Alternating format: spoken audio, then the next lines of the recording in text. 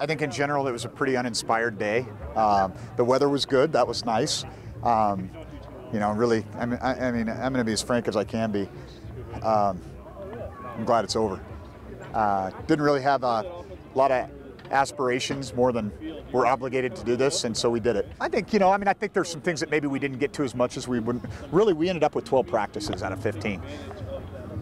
Remember, I told you that's what I about think it should be. I just think that now, you know, in the good old days when everybody kind of went home and did their thing for the summer and you reconvened and, you know, we could have as many as 20 practices back then, it really made sense. I think you could kind of build a foundation. But our real work is in the summer around here.